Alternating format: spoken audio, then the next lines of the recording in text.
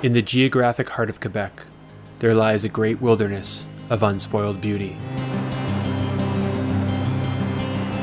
The Cree nation of Mistassini have bestowed upon this land the name Eeyou Istchee, meaning place where the waters come from.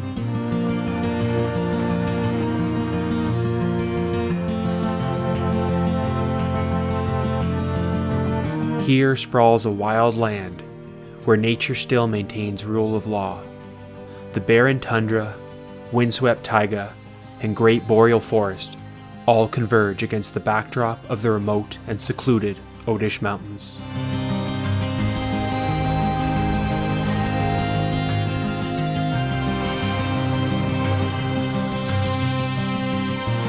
The western fringes of these isolated peaks give rise to the mysterious Tichégami River.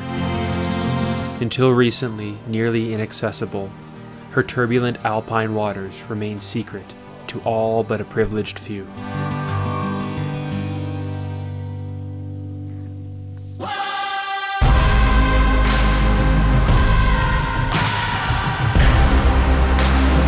To unravel her guarded whispers, we would embark on a 270-kilometer canoe expedition, tracing the Tichégami River down from its mountainous course through to the broad, treeless expanse of its foothills below.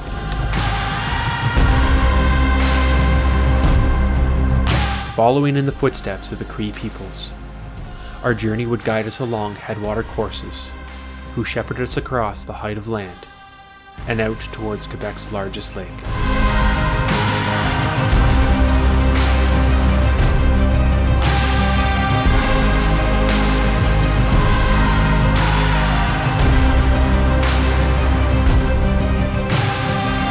An expedition as such is not without its hardships, and forging a path through untamed lands and seething waters is not for the faint of heart.